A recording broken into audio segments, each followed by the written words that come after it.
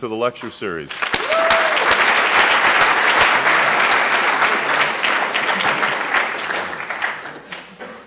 Well, I am, can you hear me? Yep. All right. I'm really excited to be here. I love BYU. I'm a diehard Cougars football fan. It's been an up and down season. But I just love BYU. I love that we could start with a prayer. I mean, that's amazing.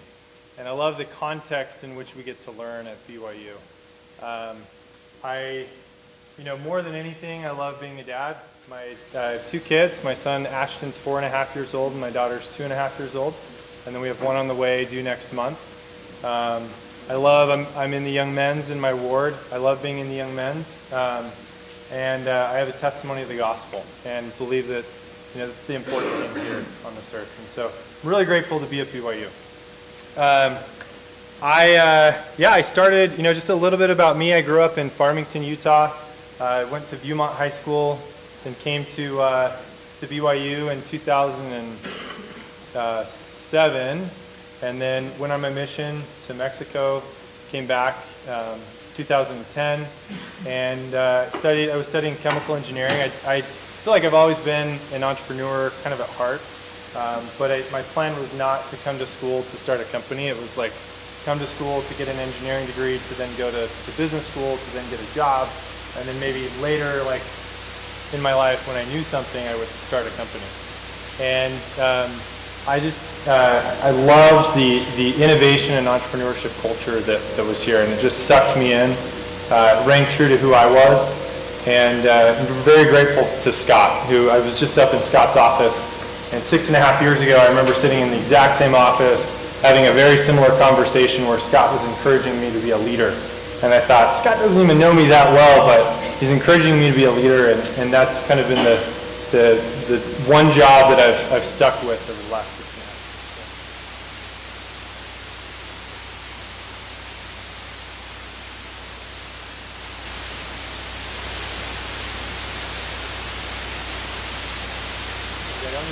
I'm going to do it anyways because I've already prepared it. Talk a little bit about Owlet, where we're at, kind of what our vision is, and then I want to go into kind of like some of the dirty details of how we got started. I'm hoping that like my experience can be of some value to those who are thinking about entrepreneurship as a path in life. Before I get started, I just want to talk about the motto at BYU, which is enter to learn, go forth to serve. I think is the perfect motto for entrepreneurship. The businesses who succeed are the ones who figure out how to serve people in a significant way, in a scalable way. And ultimately, like product market fit, you may have heard of that. It's basically just saying you found something that actually helps somebody else in their life. And when you've done that, people will pay you money for it and you can build a business.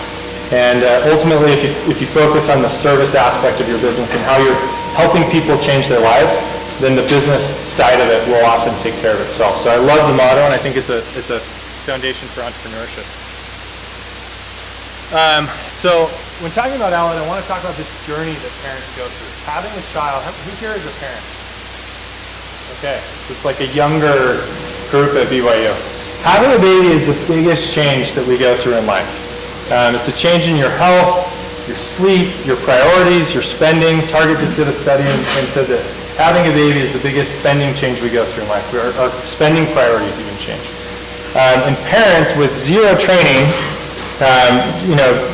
just to figure out how to be a regular human being, can almost take care of myself. Then all of a sudden you have this baby and you become a medical caregiver overnight. Parents take on these new roles of doctor, nurse, sleep trainer, teacher, dietitian. And I went through more training to get a driver's license than I did to become a dad, which is true of most parents. I was 24 when we had my son Ashton, and that's pretty close to the average age of parents in the United States, and very close to the average age at BYU. And so you leave the hospital, and I just remember that moment when I walked out of the hospital and I realized like it was up to me, like I am the one that's solely responsible for like the health and safety of this person that I care more about than anything in the world. And one of my biggest concerns, and one of the biggest concerns that most parents have, is around sleep. SIDS is the #1 cause of infant mortality, the biggest risk that babies face their first year of life. And my wife and I were extra concerned because our kids are at a higher risk of congenital heart defects because of what she has. And so I remember talking to a friend who's a nurse at the hospital about this technology that they use in the hospital called pulse oximetry. And it's this little red light that they put on your finger if you guys have ever been to the doctor and you have that light on your finger. And through light, you can measure somebody's heart rate and oxygen level. And then if something's wrong, it sounds an alarm, and the doctor and nurse know to check on baby. And when I learned about this technology, I thought, that's exactly what I need as a parent. I need to know when to check on my baby. And I need to know if something's wrong. Just like it's a safety net in the hospital, I believe that parents needed that same safety net at home. Just to give some perspective, there are about 70 babies that pass away every year in the car from car accidents. When you compare that to the number of babies that pass away in the crib from SIDS and accidental suffocation, it's 3,500. So it's literally 50 times the problem that car seats solve. And the crazy thing is that there's technology, well, it hasn't changed in the last 20 years. So back in the early 90s, they figured out that if you could lay your baby to sleep on their back at night, it would help prevent a lot of these issues. And we saw this great change. And then for the last 20 years, they haven't been able to make a difference with SIDS. And there's technology, like I talked about, that exists in the hospital. It saves thousands of lives every year by helping parents or helping doctors know when to check on their patients. The problem with this technology is that it was built for adult patients in the ICU under anesthesia with a nurse and a doctor supervising them. So it's big, bulky, it's got wires going into the crib. It costs about $3,000, and it's not connected. So you have to be like standing next to the monitor to get the information. And so we thought if we can take this life-saving information, access to the same technology, and make it appropriate for the home, they actually kind of fit into the nursery, reduce the false alarm rate, make it affordable. We think it could help parents. And not only could it help save lives, it could just make that first year experience better for parents to know that their child's okay. And that's what we've done. We've created Owlet is a little smart sock that tracks your baby's heart rate and oxygen levels, along with some other things, and can notify you in real time if you need to check on your baby. The sock connects through Bluetooth to a base station. The base station acts as your primary monitor and also sends all that information up to the cloud so you can see it on your smartphone. There's a lot of different technologies that are going in here. There's medical technology, there's IoT, Bluetooth, back-end infrastructure, the app. This is a pretty complex product. And then you can see all the information on your phone. And one of the things we realized early on is that parents need more information, but they don't need that much more information. What they really need is the right information at the right time, right? Knowing your baby's heart rate and oxygen levels when your baby's okay isn't that helpful. But knowing when to check on your baby is. And so the base station and the app actually play a really critical role in that. And over time, parents stop using the app and they just glance at the base station. If it's green, it means everything's good. And then they know that they can go to bed and get deeper sleep. We had 6 customers come into our office and we asked them to draw their life before Owlet and after Owlet. And they all drew the exact same picture. Before Owlet was like worried, stressed, bloodshot eyes. After Owlet, they would draw a stick figure of them laying down with Z's coming out of their head. And they said it just gave them deeper sleep. It's like that moment before your head hits the pillow and everything you can do just to know that something's up, checking on your baby was really helpful. So I want to talk about some of the accomplishments. And I'm doing this mostly I want to start with where we're at today, and then I'm going to go back to the story of how we got started so that you can kind of tie it together. The biggest thing that we've done that we stay really focused on is how impactful is Owlet really, this technology. We've now sold close to 500,000 monitors, so this is a little bit outdated. The SUIDS rate is 1 in 1,000, and we've had now, I think it's close to 700 stories where Owlet has been able to notify parents in life-threatening situations. So we really believe that Owlet is making a huge difference. We've collected the largest data set of infant health that's ever been collected, and we've partnered with some of the biggest health insurance companies and